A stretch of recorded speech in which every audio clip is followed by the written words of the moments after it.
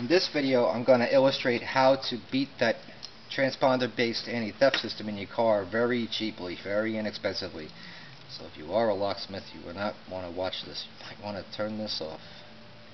Now, for the illustration, I'm going to have to buy one thing, possibly two. You're a big spender.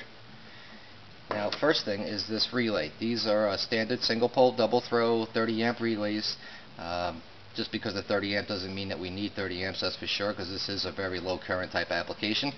But this one here is just a standard DEI 610T relay that we sell.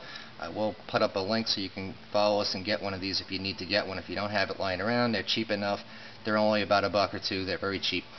There are 5 pins on these relays because they are double throw, but we're going to use 4 pins. So if you don't know much about relays, I will show you real quick about a relay, how to use it, and only the 4 pins that you need to know about how to use for this job. On the top you have 87, on the bottom you have 30. These are the two that are going to connect on the loop for this transponder application we're going to use. The center pin we don't use. The outer 2 pins, of course, are the coil. That's 85 on the left, 86 on the right. These are the two that's going to click the relay and close these two together. And I'll show you a little bit later in the video the reason why we need to know about that. But for now, that's our relay. This here is a pretty cheap 5-wire pre-wired relay socket. These are like 59 cents on our site, but they're nice.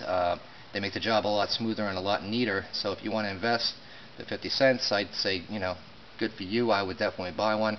So I'm going to take my relay, I'm going to plug it right into the bottom of here. Now the pins are disappeared, as you can see, but I'm going to tell you what's what. The top here, this is 87, the bottom is 30, and these two here, white and black, is my coil. Okay, so with that said, we're just going to leave that there for now. This here, since I don't have a rear vehicle in my video, I'm just going to use this stuff as illustration. This is going to be the ignition tumbler where you stick your key into your car when you start it up. Now, if you got a car and you were blessed that you only got one key instead of having 2 or 3 like you should have, everybody should. Because God forbid if you had this key, you lose it, and you go to the store thinking you're going to start your car with a regular blank metal key, you're going to find the sad reality that that's just not going to work for you. Now, inside these keys, this here is a Chrysler from my 300. GM has their passkey 3 version. Ford has a p.a.t.s system.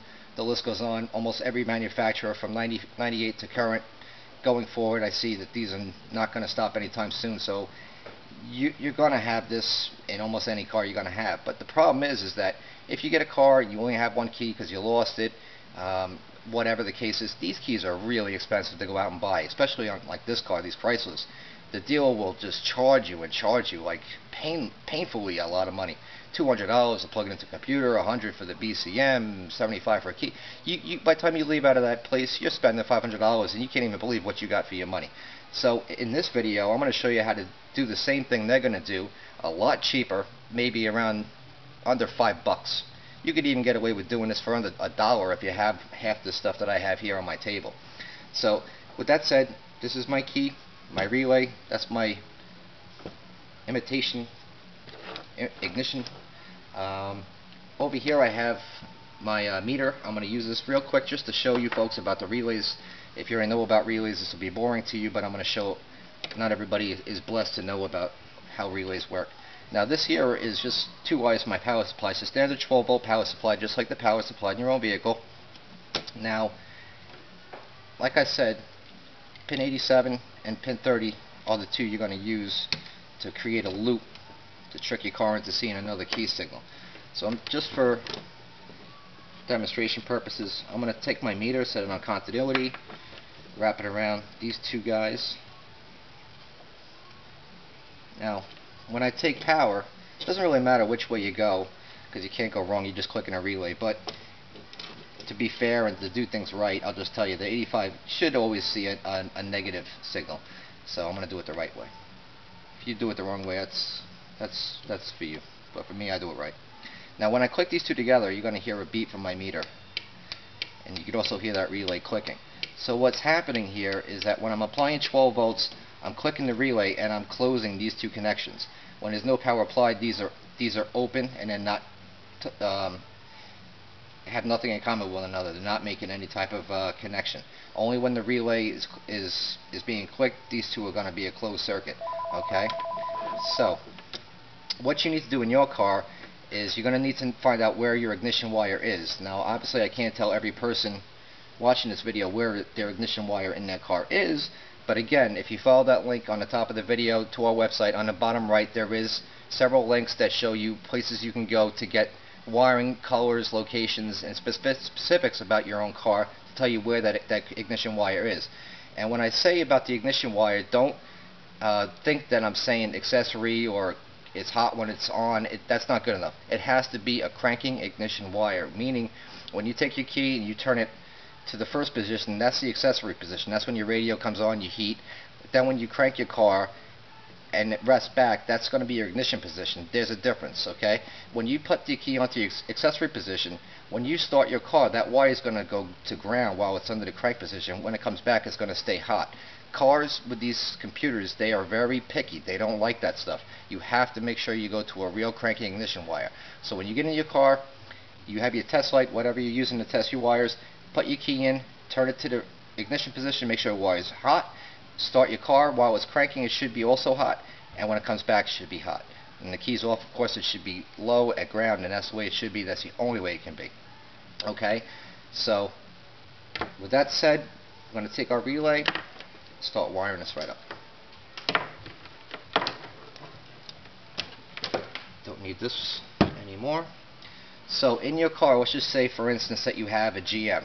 A lot of people, probably half the people watching this probably do have a GM. Now in your car, the thick pink is going to be your primary ignition wire, so let's just go with that for now. So that ignition wire in your car, we're going to take that. Actually, we'll leave that for a second. First thing I'm going to do is take 85. Take that and put it to ground. So wire your relay, pin 85 to ground. Always ground. Okay? These two wires that are left over with,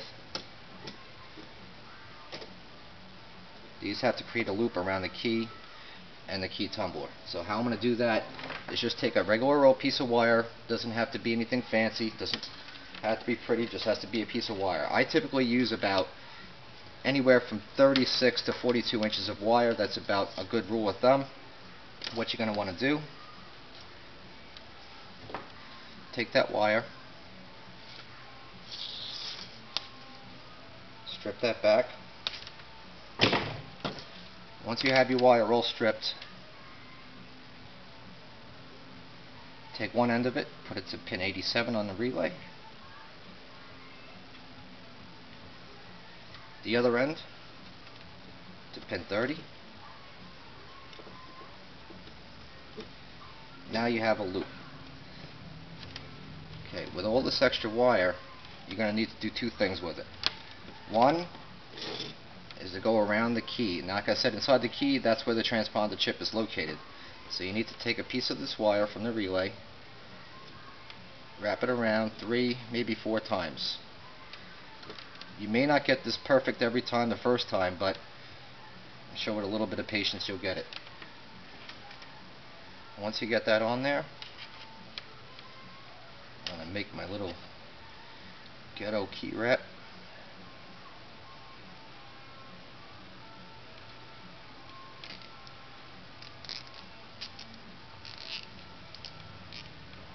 Okay, I got that way.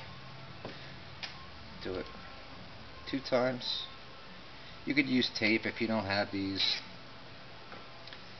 but if you got a wire tie, use it. That wire is not going to go anywhere.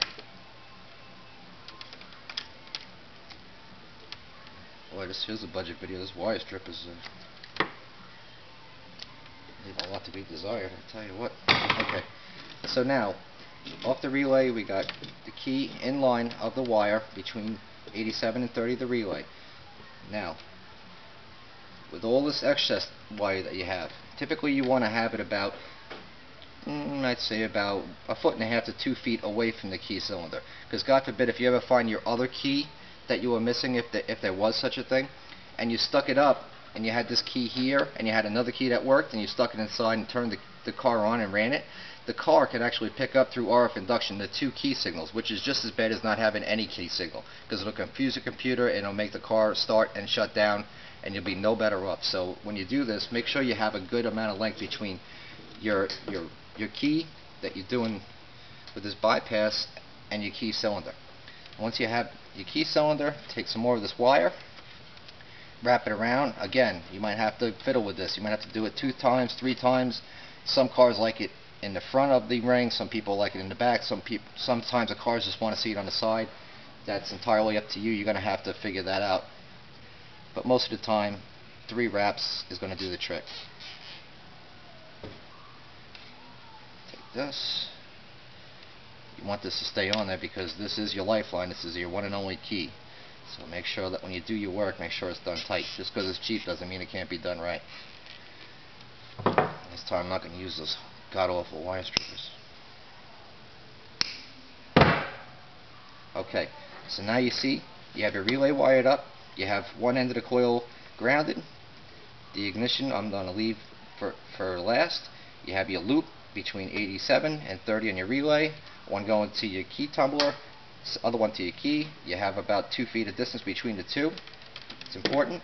Now when you get in there and start your car with the metal key, it's going to apply power to that relay, and it's going to show this key signal to the key tumbler every single time, tricking the car into thinking that there's a valid key to start the car. The factory anti-theft will shut down, and you can go on your way happily as can be. And that's really all there is to it. There's no big mystery to it. There's no need to go to a dealer and get beaten up over the head to go get yourself some fancy keys just because they say GM on them or Chrysler or whatever. This works just as well. Relay, about $1 or $2. Socket, 50 cents. Key, you already have, it's free. And that's it. Simple as that. Hope this was helpful to you.